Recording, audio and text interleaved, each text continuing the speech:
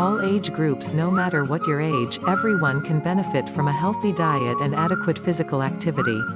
Choose a healthy eating plan.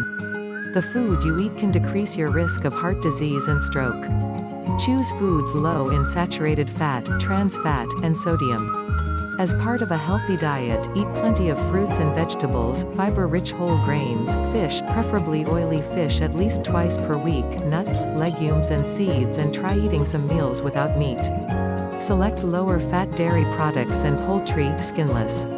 Limit sugar-sweetened beverages and red meat. If you choose to eat meat, select the leanest cuts available. Be physically active. You can slowly work up to at least 2.5 hours 150 minutes of moderate-intensity aerobic physical activity, e.g., brisk walking, every week, or 1 hour and 15 minutes 75 minutes of vigorous intensity aerobic physical activity, e.g., jogging, running, or a combination of both every week. Learn the American Heart Association's guidelines for physical activity in adults and in children. Additionally, on 2 or more days a week you need muscle-strengthening activities that work all major muscle groups, legs, hips, back, abdomen, chest, shoulders, and arms. Children should get at least 60 minutes of activity every day. It's never too early or too late to learn the warning signs of a heart attack and stroke. Not everyone experiences sudden numbness with a stroke or severe chest pain with a heart attack. And heart attack symptoms in women can be different than men. In your 20s, getting smart about your heart early on puts you far ahead of the curve. The things you do, and don't, are a telltale sign of how long and how well you're going to live, said Richard Stein, MD. There's no one I know that said, I felt better being sedentary. I felt better eating a terrible diet, said Stein, a cardiologist and professor of medicine at New York University School of Medicine. All these things actually make you feel better while they help you. Find a doctor and have regular wellness exams. Healthy people need doctors, too. Establishing a relationship with a physician means you can start heart health screenings now. Talk to your doctor about your diet, lifestyle, and checking your blood pressure, cholesterol, heart rate, blood sugar, and body mass index. You may also need your blood sugar checked if you are pregnant, overweight, or have diabetes. Knowing where your numbers stand early makes it easier to spot a possible change in the future. Be physically active. It's a lot easier to be active and stay active if you start at a young age. If you're accustomed to physical activity, you'll sustain it, Stein said. Keep your workout routine interesting by mixing it up and finding new motivators. Don't smoke and avoid secondhand smoke. If you picked up smoking as a teen, it's time to quit smoking. Even exposure to secondhand smoke poses a serious health hazard. Non-smokers are up to 30% more likely to develop heart disease or lung cancer from secondhand smoke exposure at home or work, according to a U.S. Surgeon General report. In your 30s, juggling family and career leaves many adults with little time to worry about their hearts. Here are some ways to balance all three. Make heart healthy living a family affair.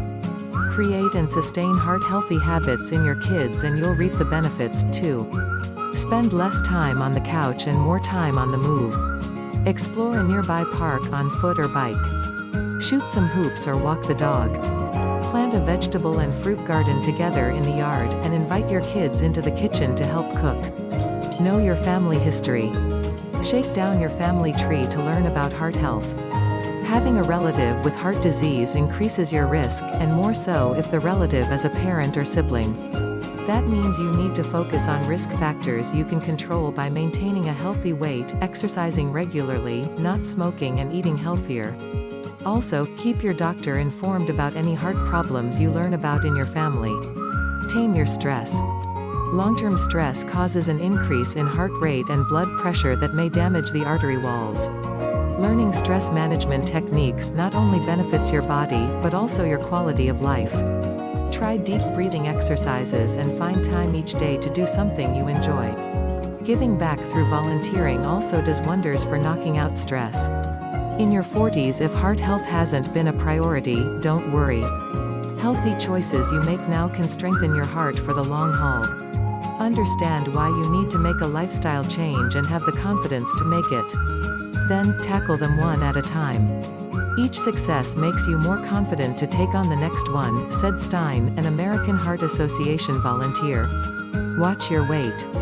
You may notice your metabolism slowing down in your 40s. But you can avoid weight gain by following a heart-healthy diet and getting plenty of exercise. The trick is to find a workout routine you enjoy. If you need motivation to get moving, find a workout buddy. Have your blood sugar level checked. In addition to blood pressure checks and other heart health screenings, you should have a fasting blood glucose test by the time you're 45. This first test serves as a baseline for future tests, which you should have every 3 years. Testing may be done earlier or more often if you are overweight, diabetic, or at risk for becoming diabetic. Don't brush off snoring. Listen to your sleeping partner's complaints about your snoring.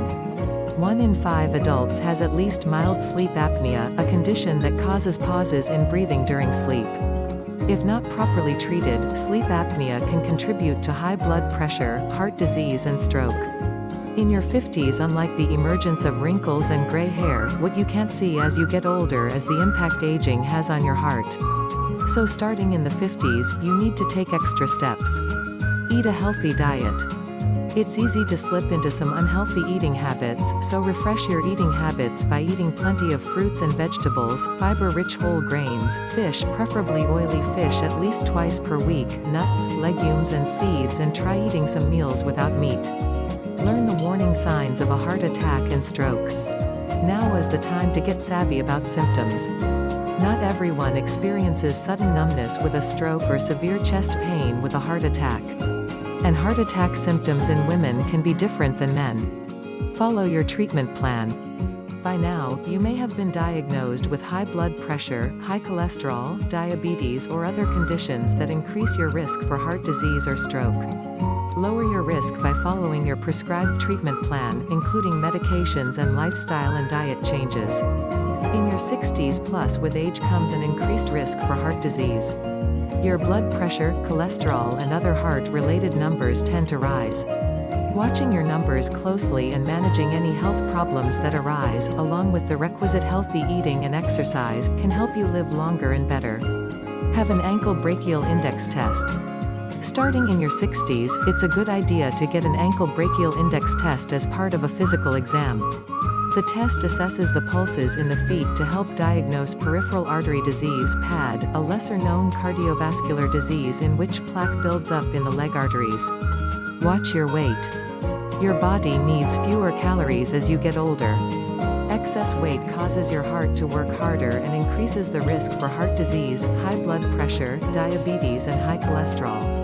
Exercising regularly and eating smaller portions of nutrient-rich foods may help you maintain a healthy weight. Learn the warning signs of a heart attack and stroke. Heart attack symptoms in women can be different than men. Knowing when you're having a heart attack or stroke means you're more likely to get immediate help. Quick treatment can save your life and prevent serious disability.